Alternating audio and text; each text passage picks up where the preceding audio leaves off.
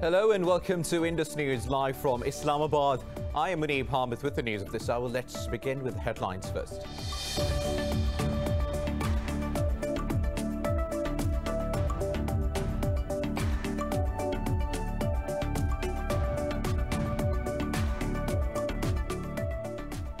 Azerbaijan's President Ilham Aliyev says the Azeri army has liberated 7 more villages from the Armenian occupation.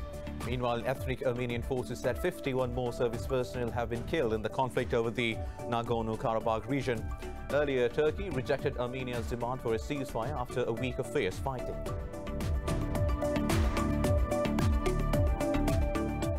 Britain and France have posted record-high rise in daily coronavirus cases since the second wave of the pandemic. In a video, US President Donald Trump says he is doing well, but the next few days will be the real test. Meanwhile, India has recorded 940 deaths and 76,000 new cases in the past 24 hours. Here in Pakistan, 6 more people have lost their lives to the virus, raising the toll to 6,513. While globally, the coronavirus has claimed over 1,031,000 lives and infected 34.7 million. Voters in Kyrgyzstan are casting their ballots in the country's parliamentary elections.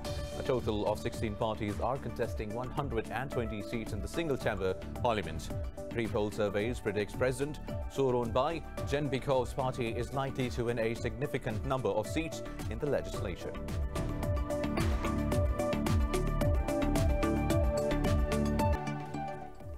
News coming in detail after a short break. Stay tuned.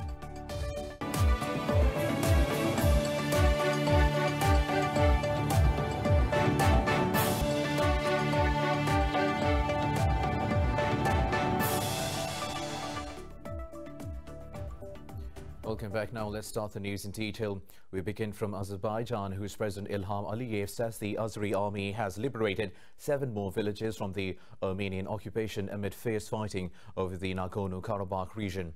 Aliyev said that Azerbaijani soldiers have also hoisted the flag over the town of Madagiz.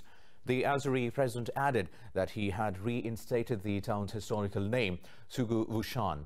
Meanwhile, ethnic Armenian forces said 51 more service personnel have been killed in the conflict. Earlier, Turkey rejected Armenia's demands for a ceasefire after a week of fierce fighting. In an interview, Foreign Minister Mevlut Cavusoglu said Russia can play a mediating role in a ceasefire only if it is neutral. The dispute is centered on the control of the Nagorno-Karabakh region, which is internationally recognized as part of Azerbaijan but controlled by the ethnic Armenians.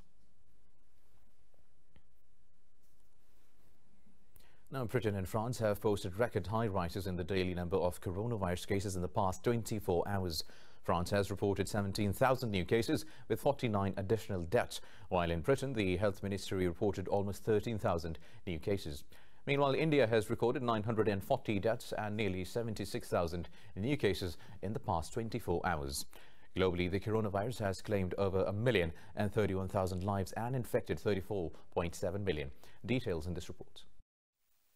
As the COVID-19 pandemic continues to batter the Americas, second wave is now raging in Western Europe. Both France and the UK are struggling to keep the spread of the virus in check merely weeks after returning to an almost normal daily life. In Latin America, Brazil continues to report consistently higher numbers, although it is no longer considered the global epicenter.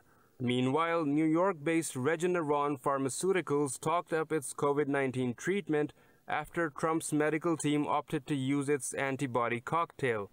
What our approach is simply we've pioneered technologies over the last 20-plus years that allow us to make the best of antibodies that humans would normally make against the virus, but we can make these outside of the body. We can grow them in these large bioreactors, highly purify and concentrate them, and then give them back to patients. Over in mainland China, authorities reported 16 new imported cases with 0 new locally transmitted infections. Elsewhere in Australia's largest state of Victoria, the cases crept up into double digits as 12 people were diagnosed with the coronavirus overnight. In a televised briefing, Victoria Premier Daniel Andrews urged the public to not do anything selfish that could potentially keep them in a longer lockdown. Let's not any of us do anything to jeopardise where we find ourselves. It's delicately poised, but we are there, ready. If we continue these numbers, continue this trend, we are ready to take that step, all things being equal, in just a couple of weeks' time. It's not too much for all of us just to see this thing through. That's the only option we have. If we try and shortcut this thing, then we'll be back where we were weeks and months ago. Earlier, Tunisian authorities banned all gatherings and reduced working hours for employees in the public sector to stop the rapid spread of the coronavirus. The African nation's tourism-dependent economy has contracted by 21.6% in the second quarter due to the pandemic-related measures. Meanwhile, US President Donald Trump says he has been feeling better since arriving at a military facility, but next few days will be a real test. President Trump and the First Lady, Melania Trump, have been in quarantine after testing positive for COVID-19. White House Chief of Staff Mark Meadows reportedly said next 48 hours will be critical for President Trump. He said President's vitals over the last 24 hours were very concerning and he is yet to be on a clear path to recovery. President Trump said the physicians will know his condition for sure in a few days, but he hopes to be back soon. I had no choice because I just didn't want to stay in the White House. I was given that alternative. Stay in the White House, lock yourself in, don't ever leave, don't even go to the Oval Office. Just stay upstairs and enjoy it.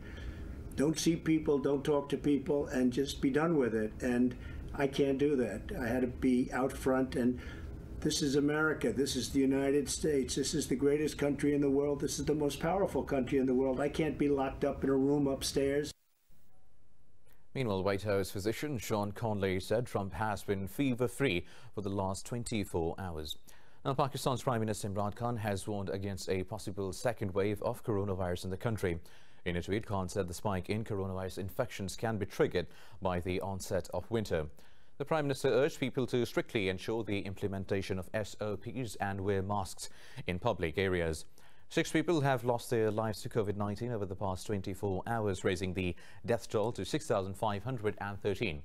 The Health Ministry says over 600 more tested positive overnight. It says there are 9,135 total active cases in the country. The ministry said out of over 314,000 detected cases, more than 298,000 have recovered so far. It said over 138,000 cases have been detected in the Sindh province, while over 99,000 reported in Punjab. The National Command and Operations Centre says 95 people across the country are on ventilators. Now, New Delhi has refused to open the Kartarpur corridor for the Indian Sikhs wanting to visit their holy place in Pakistan. The government says the corridor cannot be opened because of COVID-19, while at the same time India has opened the Taj Mahal for tourists. Indian Ministry of External Affairs spokesperson says the corridor will be opened in accordance with the easing of restrictions. Pakistan reopened the corridor from its side of the border on Friday in wake of overall improvement in COVID-19 situation in the country. Visitors are allowed to come daily from dawn to dusk. Indian investigators have exhumed the bodies of 3 young men in Western Baramulla district of occupied Jammu and Kashmir. This comes 2 weeks after the Indian military, in a rare admission, said its soldiers exceeded their legal powers in killing the men. Police said their team and medical officials handed the bodies over to their families for burial. The father of one of the victims said the 3 were killed in cold blood.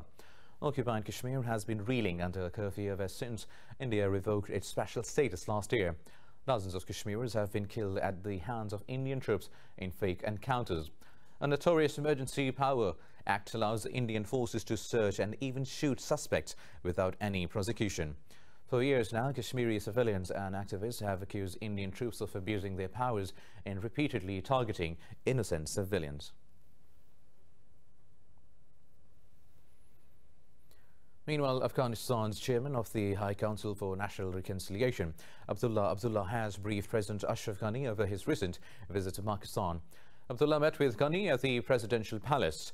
In a Twitter post, President spokesperson Siddiqui said the two officials discussed the ongoing peace process and the way forward. Abdullah had held meetings with Pakistan's President Arif Alvi, Prime Minister Imran Khan and the Foreign Minister this week. He is scheduled to travel to India next week.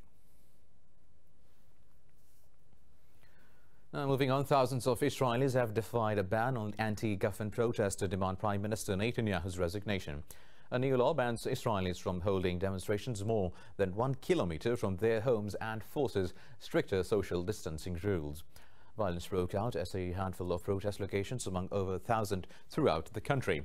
A police spokesperson said 38 protesters have been arrested as they gather near Netanyahu's residency for the 15th straight week. The demonstrators called for Prime Minister's resignation over his indictment and mishandling of COVID-19 pandemic. Netanyahu is on trial for bribery, fraud and breach of trust. Now, Hamas has called for speeding up intra-Palestinian talks to reach a national roadmap for achieving reconciliation. Last month, the group held talks with its rival Fatah in Istanbul to discuss ways of achieving a partnership between the two. In a statement, Hamas said the meetings constituted a prelude to comprehensive Palestinian dialogue. It called for creating a favorable atmosphere to reaching solutions to the outstanding issues as a step towards unity.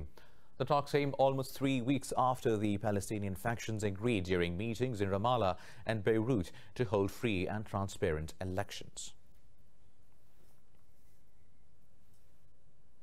A French-Iranian academic, Fariba Adelkha, has been temporarily released from prison and is currently in Tehran. According to her lawyer, Adelkha has been released with an electronic bracelet and is now with her family. Her attorney said he hopes this temporary release will become final.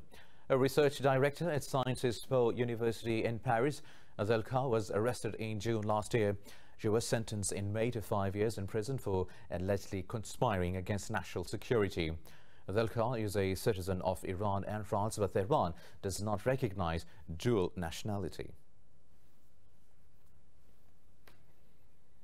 Now, Iraqi forces have arrested 26 suspected ISIS militants in a security swoop in the northern Nineveh province.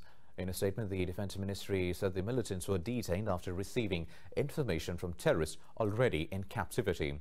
The statement said the suspects confessed of carrying out terrorist attacks against the security forces. In 2017, officials in Baghdad declared the military presence of ISIS in Iraq had been all but destroyed. But the terrorists still have a presence in rural areas of Anbar, Diyala, Kirkuk, Saladin and Mosul. The Iraqi army continues to carry out operations against the groups in parts of the country. Now, a Human Rights Watch says Rohingya Muslims are being subjected to institutional oppressions in Myanmar's detention camps. In a statement, the international watchdog said the Myanmar government is committing grave rights violations in confinement centers. It said about 130,000 Rohingya are detained in the camp since being displaced in a 2012 campaign of ethnic cleansing by the Myanmar's military.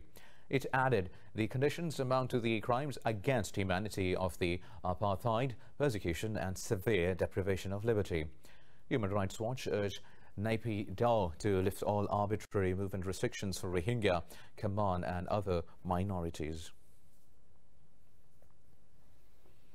Now, Muslims in Saudi Arabia have been allowed to perform the Umrah pilgrimage after 7 months hiatus due to the coronavirus pandemic. Saudi state media said in the first phase, 6,000 people began performing the pilgrimage under strict social distancing measures.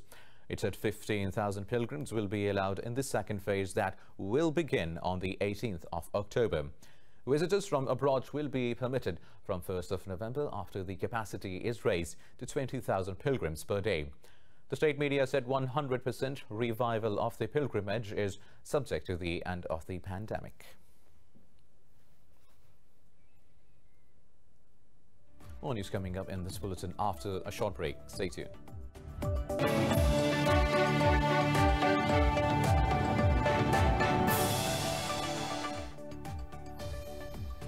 Welcome back now. Moving on with the news stories. Belarusian security forces say they have detained 11 people for participating in what they called unauthorized protests in Minsk. A spokesperson for the police said no journalists were among those detained during the latest protest. This comes after the United States slapped sanctions on 8 Belarusian officials, including Interior Minister Yuri Karev. In a statement, U.S. Treasury Secretary Steven Mnuchin said Belarusians' democratic rights have been met with violence from officials.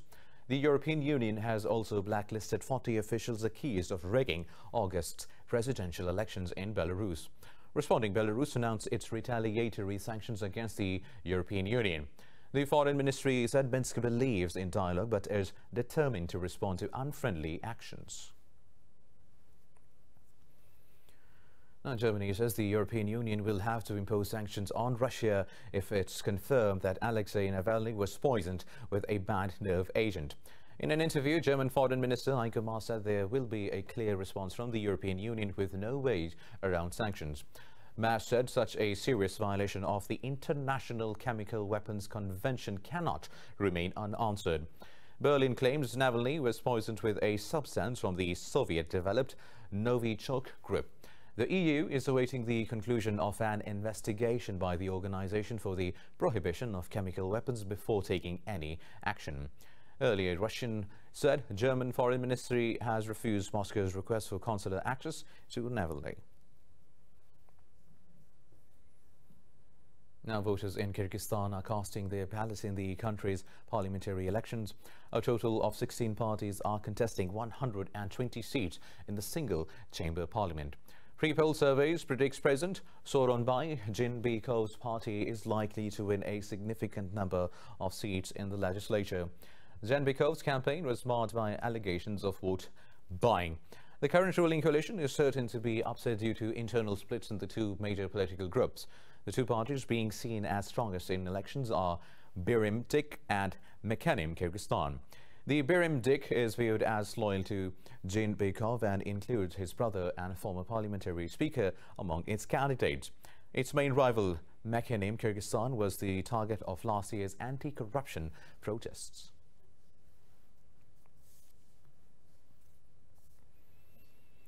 Meanwhile, the United States has conducted military training and reconnaissance drills around the Korean peninsula amid rising tensions with China. This comes after Beijing simultaneously held military drills in the South and East China Seas earlier this week. American Pacific Air Forces said U.S. Air Force conducted the joint bomber task force with Japanese Air Self-Defense Forces in the East Sea. It said the bombers also conducted joint training with a U.S. Navy Growler, an electronic carrier-based aircraft.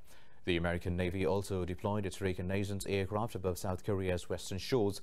The training comes amid fragile inter-Korean relations and an upcoming North Korean military parade.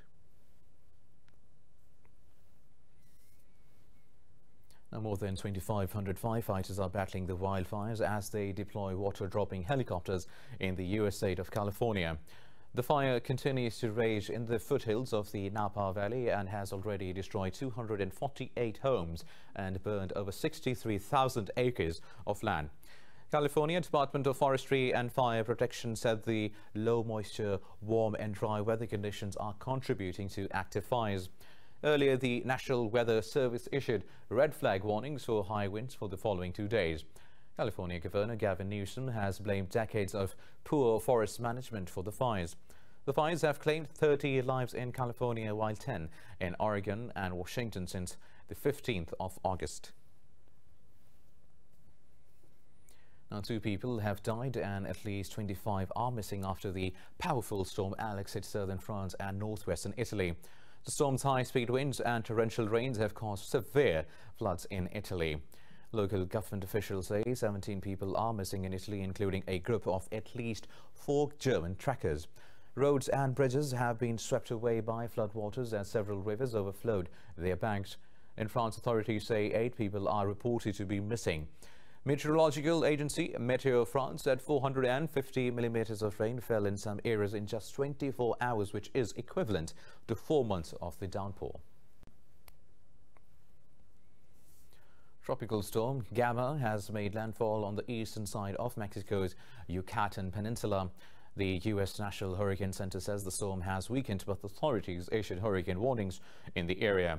The Hurricane Center said the storm touched down at the beach city of Tulum with maximum sustained winds of 112 kilometers per hour. The center says the local population should take necessary precautions to protect life and property. Gamma is forecast to bring as much as 381 millimeters rain over the next several days amid fears of flash flooding and mudslides.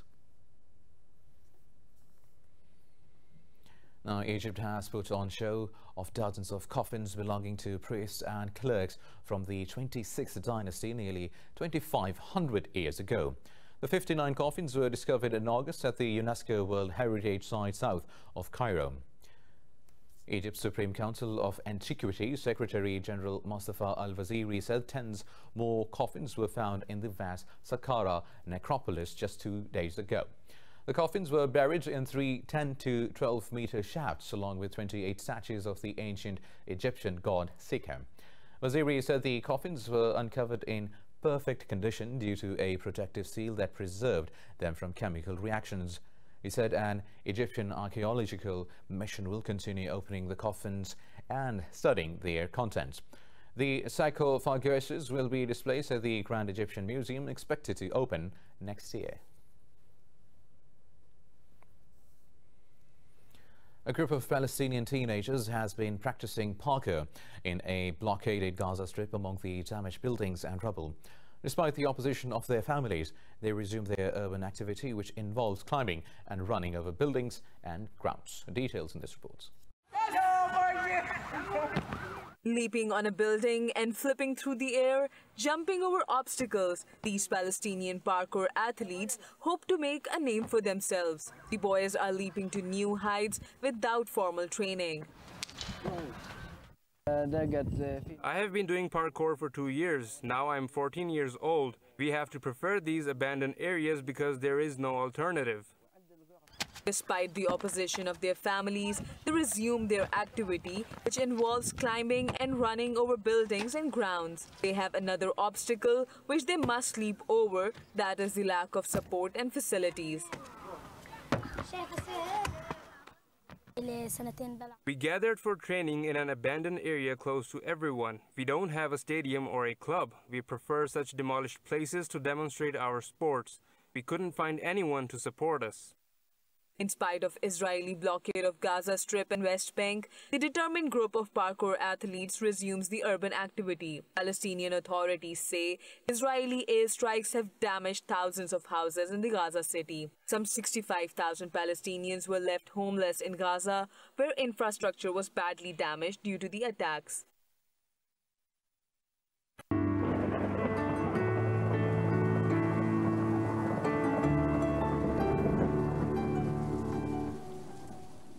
Now let's have a look at the weather updates.